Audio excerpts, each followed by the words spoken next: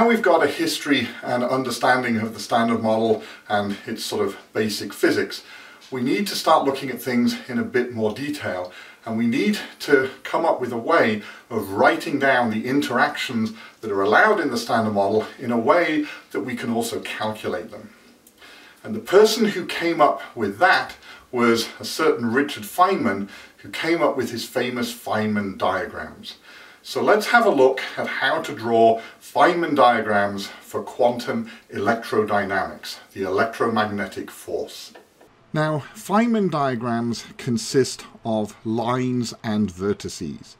And for quantum electrodynamics, we have two lines. So this first one here is called a fermion line. And it represents a fermion, and fermions are leptons like the electron or muon, or quarks such as the up, down, strange, and so on. Now, this arrow here represents the current. It is not the direction of motion. And if a fermion is moving in the direction of its current, then it is a particle. If it is moving in the opposite direction to its current, then it is an antiparticle. Now, the second type of line we have in QED, quantum electrodynamic diagrams, is this wiggly line here, and this is the photon line. And we connect these together with vertices, right, which usually are just shown as a dot, and there is a mathematical term. When we draw these diagrams, each one of the components contributes a mathematical term to the overall description of the process. And so that way we can actually use these diagrams to calculate the cross-sections or branching ratios that they represent.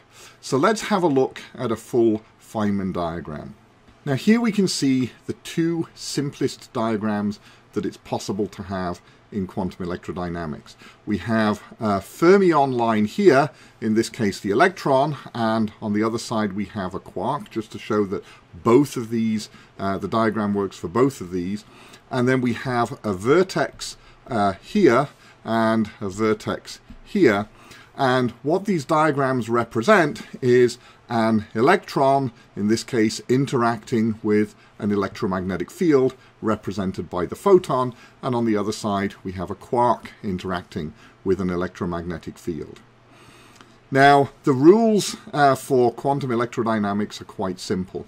When you have a vertex like this, you have to have a charged fermion coming in and out of the vertex for the current, that is, right? This could be, for example, it could represent an electron and a positron annihilating together to form a photon, depending on the direction of motion of the particles. But you'll see that the current, not necessarily direction of motion, but the fermion current essentially goes through the vertex. And that's a requirement. You can't have both lines pointing in to the vertex or both arrows pointing away from the vertex. That's not allowed.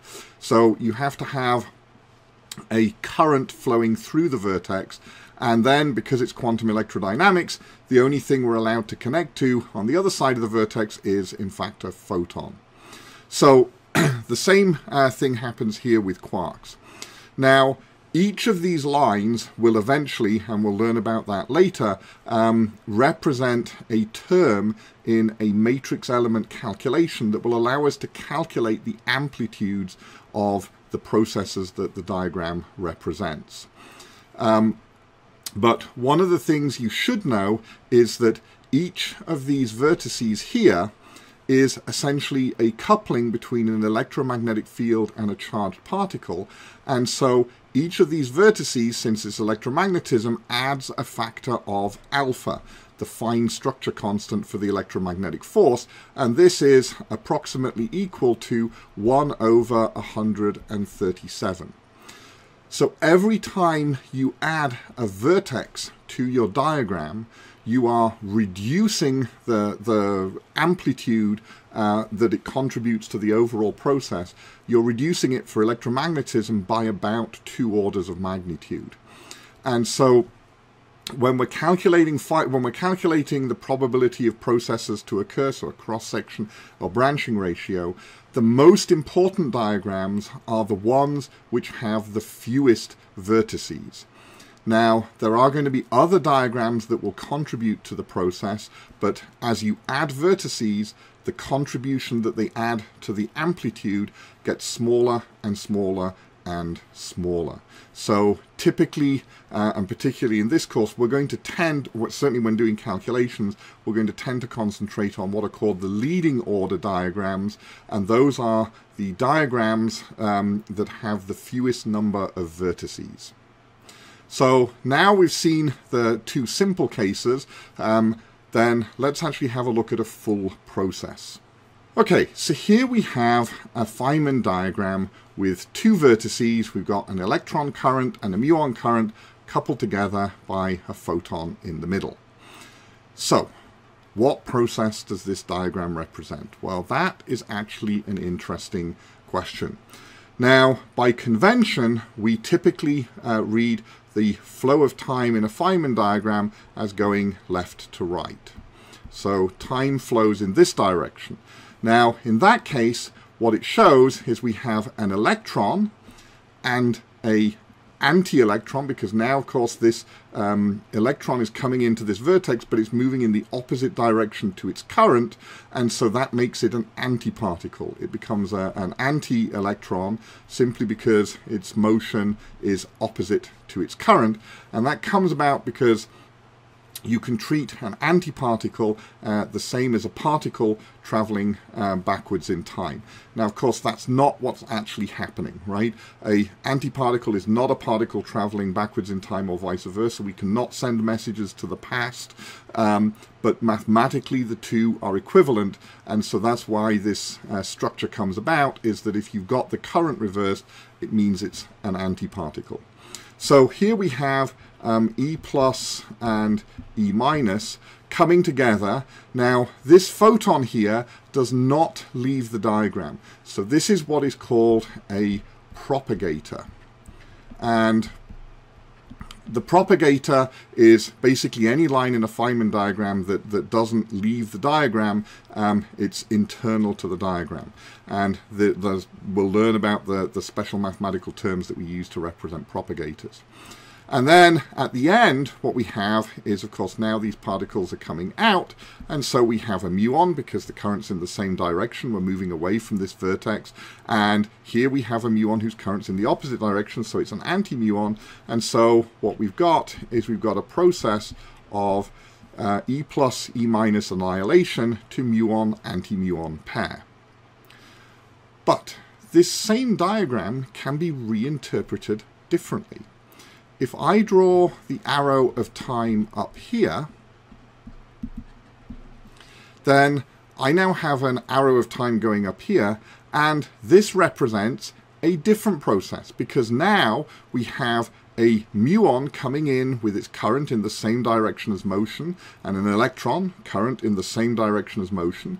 They exchange a photon, and so they're essentially scattering off each other. So if I was to write this process down, it would be electron-muon scattering. And if I was to draw the Feynman diagram in the usual sense, it would look something like this, with apologies for my artwork, right, where we have the 2 fermion lines, and this would be an electron line, this is an electron line, this is a muon line, this is a muon line, and this horrible thing in the middle is our photon.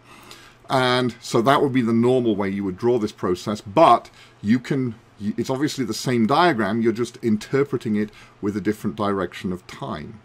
And it doesn't stop there. I can completely reverse the arrow of time and look at it going in this direction.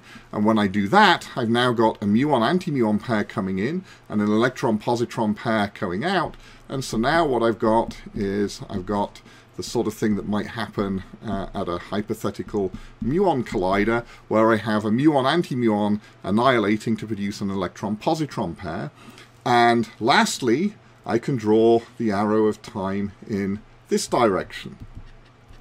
And in this case, the diagram now represents, well, now I've got coming down, so my electron is moving in the opposite direction to its current, so it's an anti-electron, a positron, and this is an anti-muon. So in this case, what I've got is I've got E plus and mu plus scattering off each other through exchange of a photon.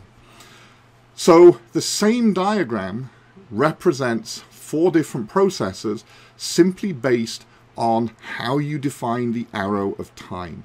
And by convention, we typically go left to right to make it easy. However, that's not a requirement, right? And the same diagram will work for all 4 of these processes. Obviously, there's going to be a difference with the initial conditions. In this case, if you've got an electron-positron collider, you'll have particular momentum for the electron and the positron.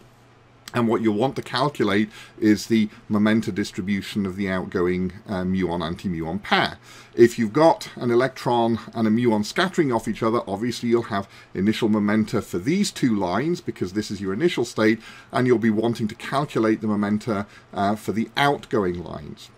And so all 4 of these processes are represented by exactly the same Feynman diagram. So the last thing I want to mention about Feynman diagrams is that for any particular process, there's an infinite number of them. And what we're doing here is we're essentially using perturbation theory. So every time we add vertices, as we discussed, we are reducing the amplitude of the diagram. However, there are an infinite number of diagrams for any given process. So here we have the process E plus and E minus goes to mu plus and mu minus, the same one we were just looking at. But I can expand this diagram. For example, I can add a photon line, and this is going to look awful, going between here and here. So this is a photon. Now, I haven't changed the initial or final states. I'm starting with E plus E minus. I'm ending up with mu plus mu minus. However, I've added another photon propagator term. And that will make a difference. That will have a different amplitude to the amplitude of the diagram without this term. I could, add another photon line here, for example, right? I could even connect between the electron and the muon lines. And I can keep adding these as much as I like. And every time I do that, though, of course, I'm adding in more and more vertices, and so it's going to have a smaller and smaller amplitude.